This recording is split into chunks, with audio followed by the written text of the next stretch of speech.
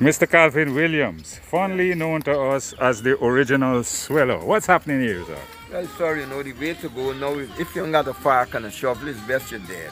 You can't frighten the land. If you got a plant, you got a plant. It don't make sense. You got a plant. Like trying out to put on something for myself. So this would be the focus for 2022. Now we're on to the occasion where 2021 is closing in rather. Yeah.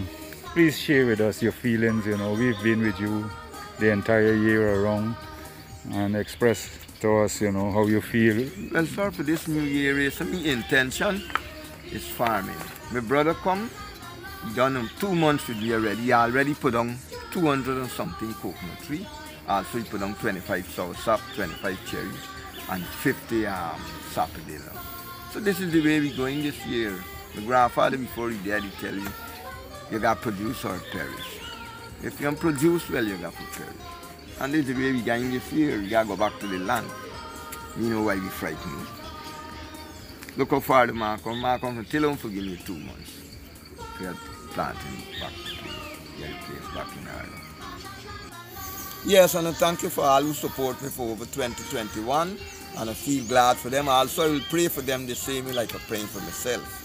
Thank you for all the sales I get. And I thank you for the less credited. So for 2022, what can we look forward from the original Sweller at Mungripa Hill? Well, at Mungripa Hill, the Sweller, right now going to farming till at 40 Mile to Taro Road. And that's my focus for next year with my business also. And I'm glad again for all who support me. Bless them the same way you bless me with health and strength. So this is it from the original Sweller. Happy holidays and a prosperous 2022.